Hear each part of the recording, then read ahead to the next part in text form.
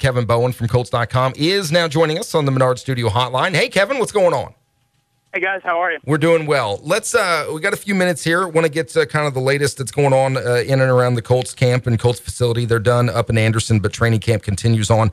Not the greatest start to the preseason. Again, what Jimmy and I were talking about, you know that the scores don't mean anything when it's all said and done. But maybe from a fan's perspective, maybe I'm just too involved. You like to see maybe a little bit of a better product out on the field when it comes to your backups and whatnot. They lose to Philadelphia 36-10. Not a lot of positives to take from that game. 8 penalties for 102 yards. They gave up 412 total yards to Philadelphia. What kind of positives did Coach Pagano, if any, take away from that game on Sunday? I think from a starting standpoint, you got to look at kind of divide the game up from what you saw out of the first-team offense, first-team defense, and then break it down the rest of the game. I think Andrew Luck played 11 plays. I mean, for the most part, you moved the ball pretty well from an offensive standpoint. The Coby Fleener drop, stalled that first drive when it looked like it was going to cross midfield. Could have got points out of that.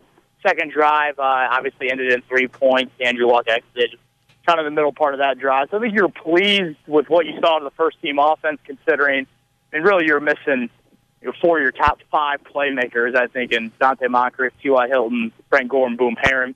From a defensive standpoint, the tackling, I think, is priority 1 going in next week. You've got to improve your tackling.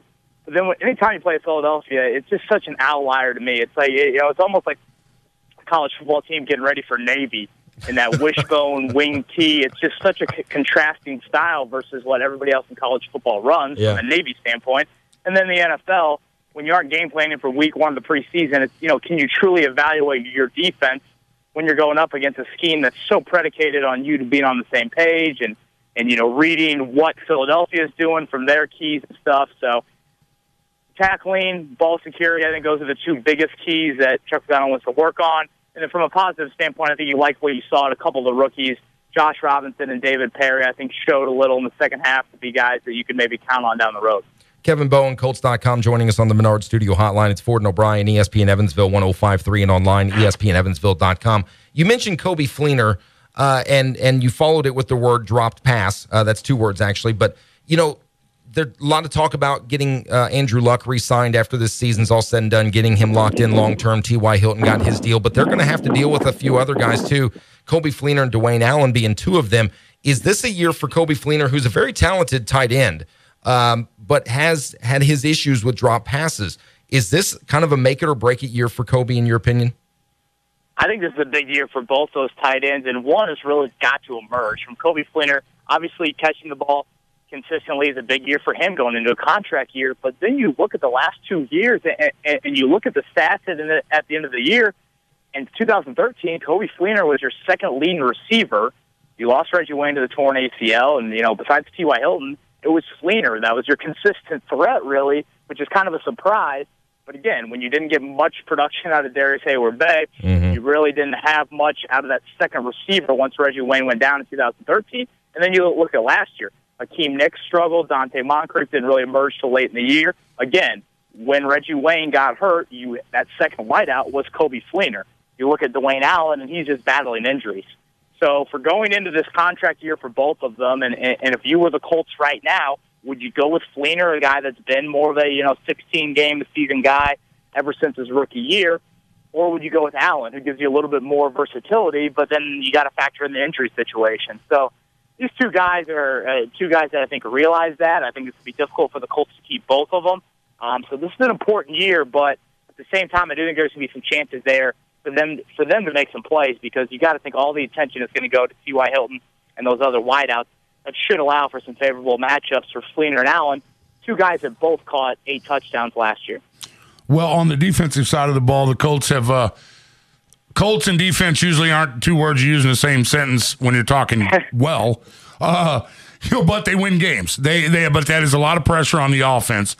Is this season, especially when they go and take a wide receiver in that first-round pick, which I still have some people scratching their head, but is this from that first preseason game? Defense did not stand out. You said, you're right. Philadelphia runs different schemes, and they're just a totally different team to look at. But it's only 1 game into the preseason. But do you feel, you cover this team, you see them day in and day out, do you feel this defense is getting better? Or as Colts fans, do we have to hope that they are able to score 35 at least every game? I think the defense is getting better. Is it going to be to the point where it's a top 5 unit? Probably not. And the offense is always going to get the headlines, especially when you have as much talent when you do on that offensive side of the ball. So I think for the defense, the biggest thing is just be consistent and not have these lapses or lulls that we've seen in past seasons, to where last year, against Cincinnati, you forced, I think it was like 8 or 9 straight 3-and-outs.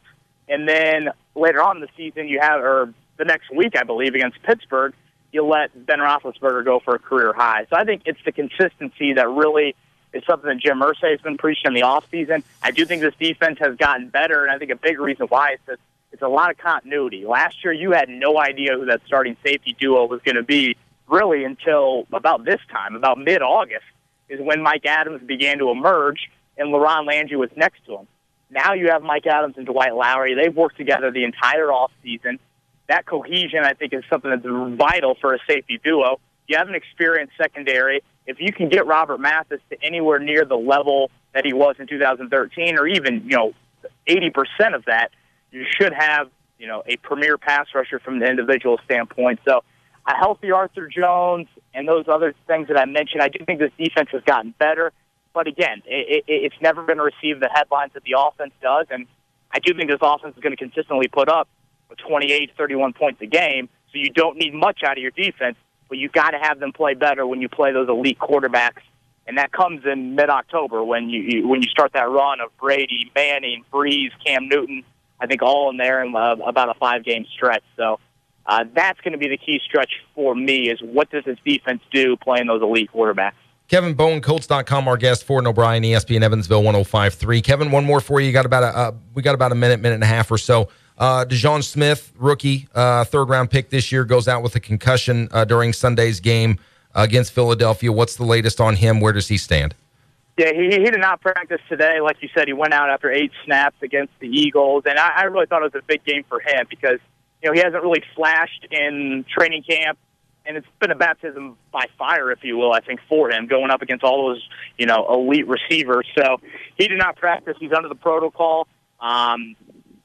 That can be, he could be back tomorrow or he could be back in a couple weeks. I think that thing is just so fluid with concussion. And the good news from a health standpoint is that's really the only major worry heading into week 2 of the preseason is Robert Mathis, Donald Thomas still on PUP, Nate Irving a little bit, and Vic Ballard. But besides that, you haven't really suffered any major injuries, whereas this time last year you had already lost Ballard for the year, already lost Thomas for the year, and Colin Holmes got hurt in the preseason opener and had missed, didn't enter the starting lineup again until week 16 against Dallas. So you are pretty healthy heading into these 2 scrimmages with the Bears and then the preseason home opener on Saturday. Kevin Bowen, Colts.com. Find him on Twitter. KBowen Colts is where you'll get him there. Give him a follow to keep up on everything Indianapolis Colts. Great stuff as always, Kevin. We'll talk again next week. Sounds good, guys.